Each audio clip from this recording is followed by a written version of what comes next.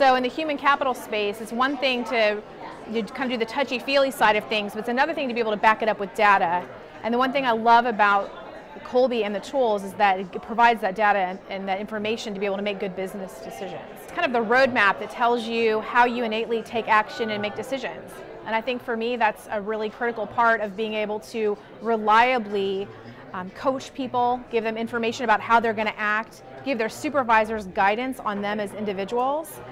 Being able to even use it in the hiring process, so I can tell a hiring manager, hey, when this person comes on board, this is more likely how they're going to respond or react to things, or how they're going to innately take action when they're working on their own projects on their own. So for me, it's all about really kind of the blueprint to people and how they like to operate.